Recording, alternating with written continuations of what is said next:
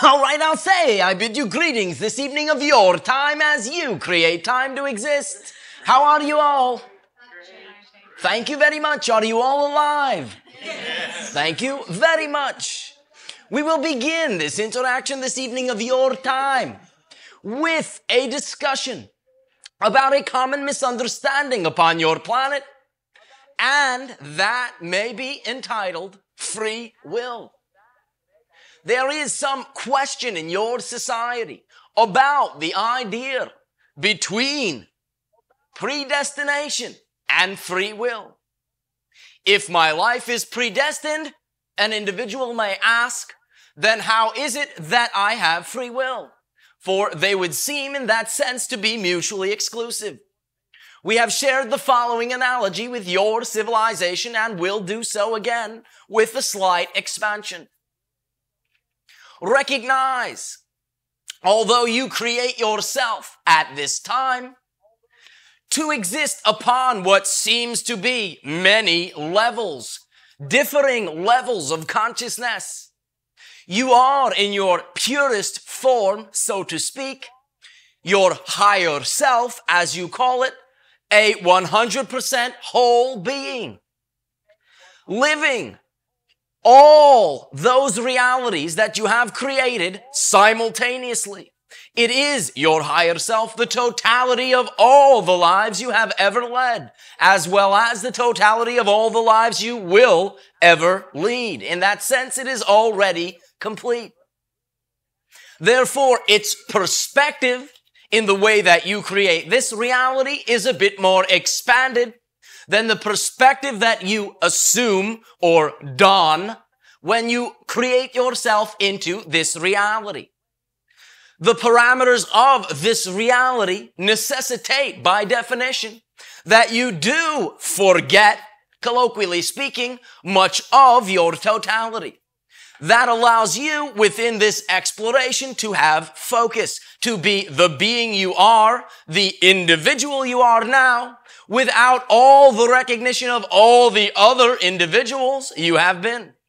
For realize, if you were right now aware of all of them, you would have quite a bit of difficulty in remaining focused as a singular personality.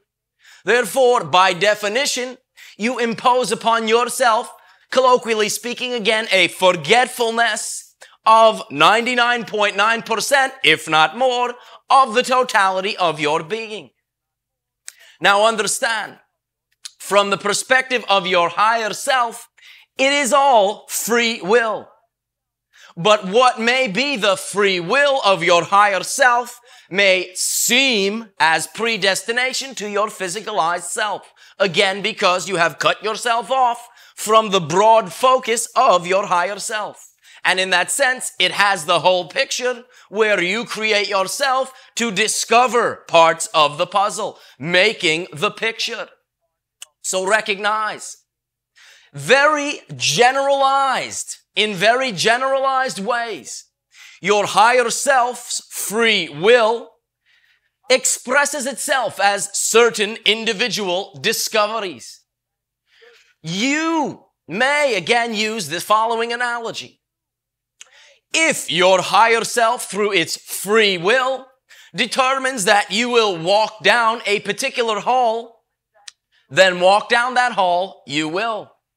In that sense, you are predestined to walk down that hall. Now understand, it is not literally that you will walk down a hall. This is an analogy. Where the free will of your physicalized self, however, comes in, is the style in which you walk down that hall. You can walk down that hall in many ways, with many attitudes, with many different perspectives. And that walk down that hall can be very pleasant or very miserable. For you are perfect creators. And even when you create misery, it is perfect misery. So do understand again. You can simply walk down that hall. You can skate down the hall. You can skip down the hall. You can run down the hall. You can fill the hall with water and swim down the hall. You can freeze the water and ice skate down the hall. You can allow the water to be snowed upon and ski down the hall. There is no limit in the free will of your physicalized self in how you will experience that hall. Now allow us to expand upon this, for we have said this before. The idea being that the free will of your higher self will always be quite general. It is not that it will say you will experience any particular aspect of polarity. They are neutral explorations. For instance, it is not that one would incarnate to necessarily have to experience lack of abundance. However, your higher self as a generalized theme may have that one of the individualized explorations or halls that you will walk down is simply the exploration of abundance, period.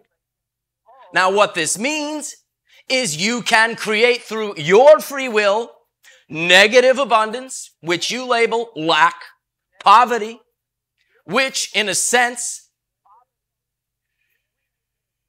is a type of abundance, or a positive abundance, which you label wealth, having needs met in that sense.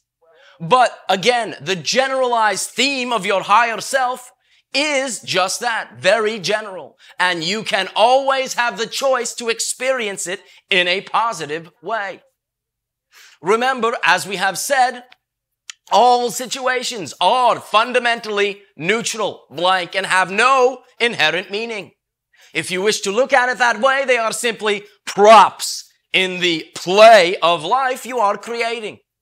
Therefore, you assign the meaning you assign determines the effect you get. So recognize you are not predestined to suffer.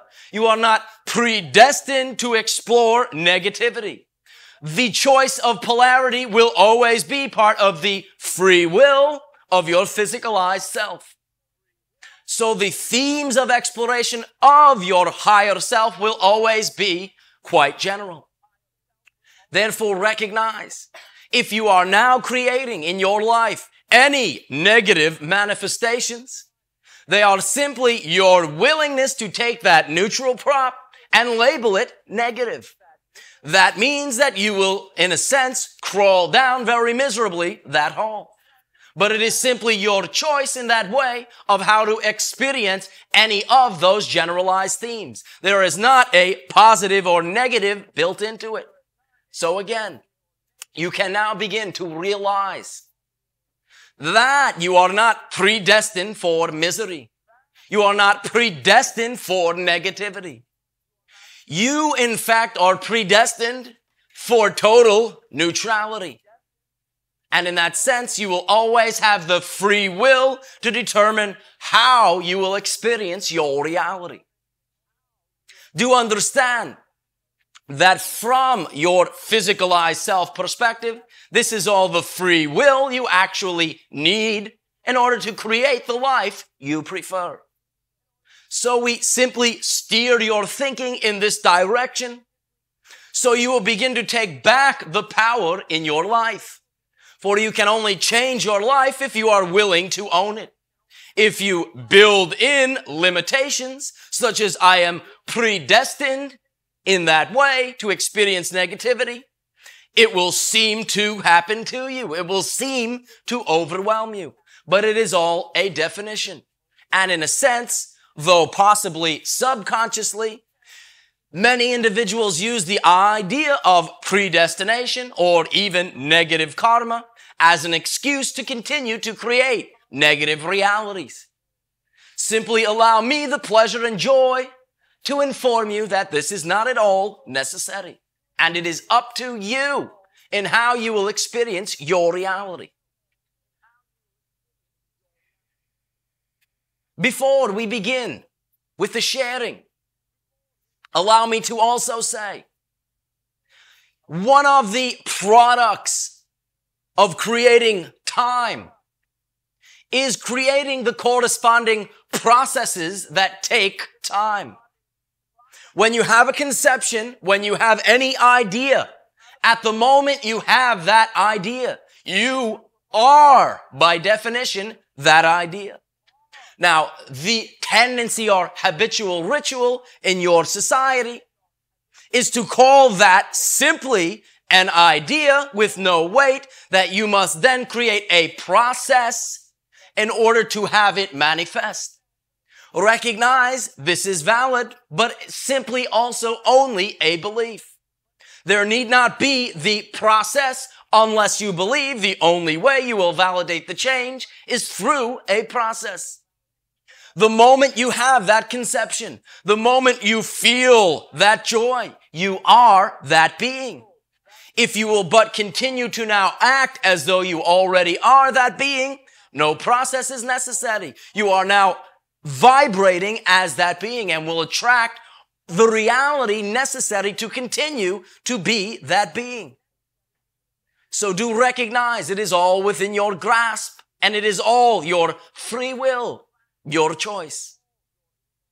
Therefore, in summarizing, the having of the idea is the same as the being of the idea. All you need simply do is act that way. You will immediately be that being. The being that you have chosen to be up till now has been supported by the universe by much the same mechanism, your assumptions about it.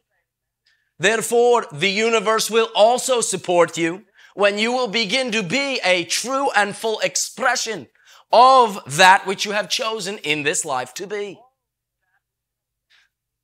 Ponder that for a while and allow me to thank you and express my appreciation for your willingness to co-create amongst the many levels you have created, to open yourself up to the higher self, not that you have, but that you are. And recognize this is the transformational time upon your planet. The ending of a cycle of 25,000 years. You may label the cycle of limitation. You are entering the cycle of integration. By definition, you would only know, colloquially speaking, that you are integrating if within that transformational lifespan you first created the limitation so that you can feel it, so that you can experience that limitation and then transform from it. So this is a very special opportunity, mass consciousness speaking, in that the entire planet has chosen to transform. Individuals, even within the 25,000 year cycle of limitation, were always able in that sense to take back their power and create their reality consciously. But there was not, shall we say, such a wide support system. So therefore, because it is now happening en masse, you will now find the ease to attract many other individuals to allow you to continue to be who you are and allow yourself to be of service to them, as well as allowing them the gift of being of service to you. And for this, again, I thank you and ask you now, how may I be of service to you? Sharing